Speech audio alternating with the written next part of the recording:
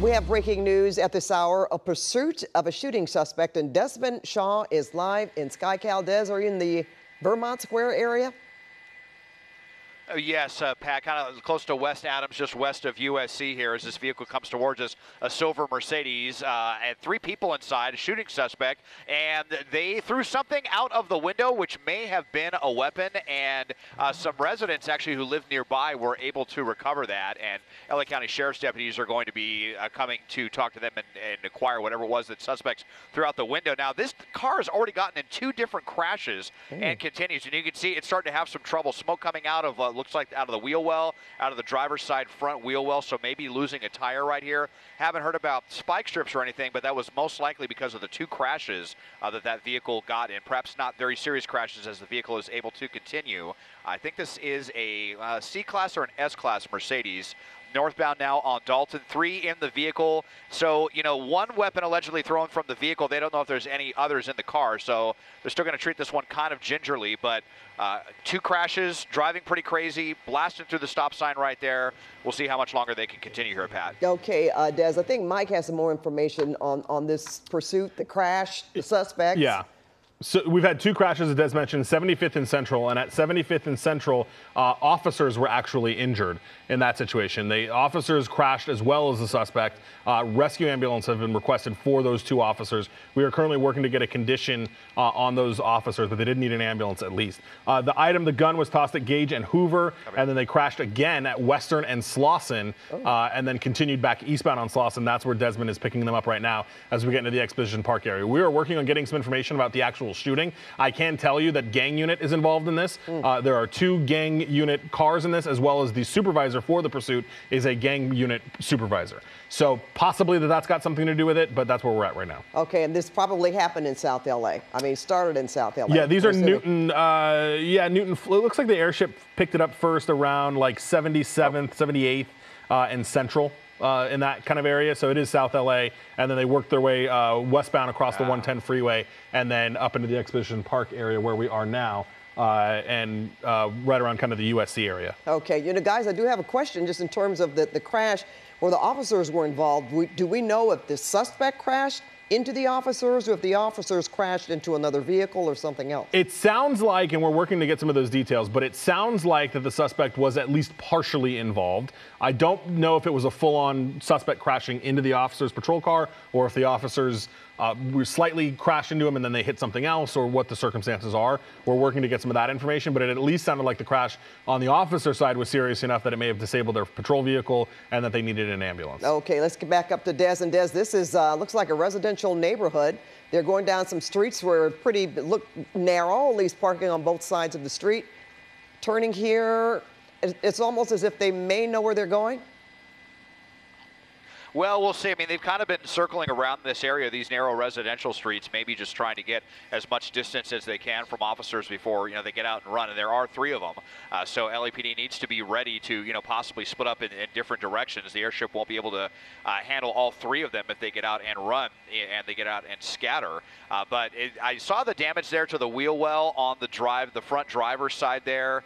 And it looks like the fender, some sparks coming out there as they take those dips just a little too fast.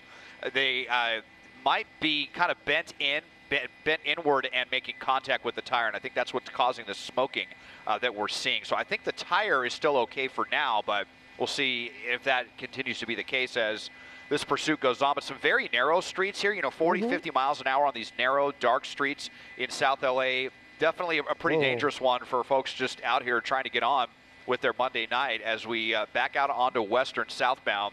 Not great news for us here because, as you can see, maybe getting a little farther away from us here, this is the edge of LAX airspace around the South LA area. So that was actually the first that they had come towards us. This had been primarily down around like 70th, 80th Street is where we had heard.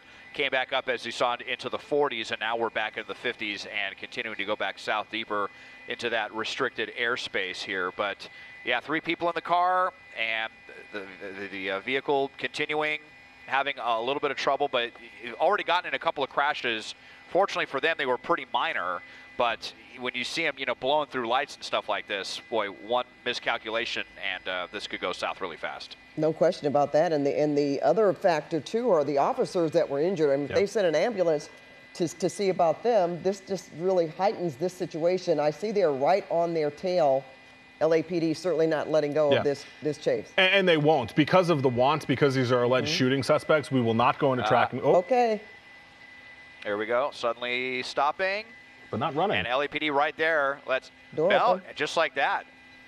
Wow. And so is this really going to be it here off of Manhattan and 52nd Street? I mean, sometimes we see these pursuits get really crazy and then they end very abruptly. And I don't know if they were just all kind of going over the scenarios in their head or what inside the vehicle, but they decided they've had enough. Maybe this vehicle is about to overheat or something, and they knew that the jig is up, and so they are now out. Suddenly slamming on the brakes, one set of hands out the window, other hands hanging out the window on the passenger side and in the rear. LAPD is going to start issuing commands, first to the driver, and then for the two passengers. So all of a sudden, this might be ending abruptly. Well, gosh, a lot of charges here, too, guys. I mean, do we know if this was a stolen vehicle or not? Not a stolen vehicle. Yeah. It was, sorry, I was getting an update on the crash. Not a stolen vehicle that we are aware of. And I just want to give you a quick update from the fire department. They tell us the scene at the crash is calm, doesn't seem very hectic. Sounds like the officers are just getting kind of checked out. Oh, that's good to hear. That hopefully no serious injuries reported there. So, Desmond, as you said, well, the driver is now, I think he's turned around with his hands up. Yes, this is exactly what LAPD wants to see here with their back turned and the hands up. So they will probably be instructed to just kind of go up, maybe right up into this area and then, get down on their stomach. You can see the other two complying as well. But, quite a bit of smoke coming from this vehicle. I mean, when you have so much heat being generated, if that fender flare got kind of pushed in on the other side, which is what I suspected happened, you could potentially catch the tire on fire at some point, and that could, turn into a very out of control situation very fast. So, obviously it should have been running anyway, but all things considered, they certainly stopped at a better time than they could have if they would have, continued to flee. And whatever crashes they got into seemed to be pretty minor. Good to hear that those officers are probably going to be okay. So all things considered, especially with the type of driving that we saw, this could have ended much, much worse than it did here on Manhattan Place and 52nd. Just still probably calling out commands, and they're definitely taking their time with this one, though. So yeah, they're going to want the driver. Shortly. They want them to get out individually, right? Obviously, they'll have eyes on them. Well, the driver is walking back now.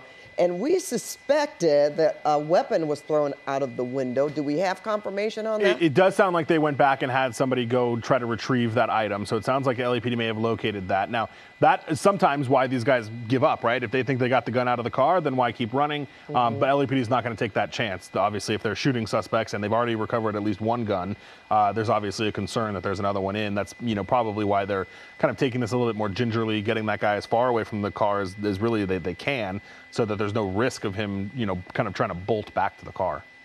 That was my next question. He seemed to walk away from the car, but he's still walking backwards, which is apparently what they want him to do. They're giving him commands to do that. So will they cuff him first before they have the other two get out? Yeah, I would imagine that they will take one into custody, pull him back. What they're doing down there is forming arrest teams. So you'll have those frontline officers right there at that Ford Explorer that will continue to keep their guns trained on the car, and then they'll bring in a secondary arrest team that will start to bring in handcuffs. Well, they got one. Yep. The driver is in cuffs and led away. So and now we're waiting waiting on the other two. So Desmond, this looks like passenger here in the front. Yep, front passenger right here out, and going much more quickly here. So that was the holdup. They probably needed to explain to the driver that they wanted him to walk over here to the sidewalk to be away from potential, gunfire. Just kind of thinking about every possible scenario when you're trying to de-escalate a situation like this. So that's 2 out of 3.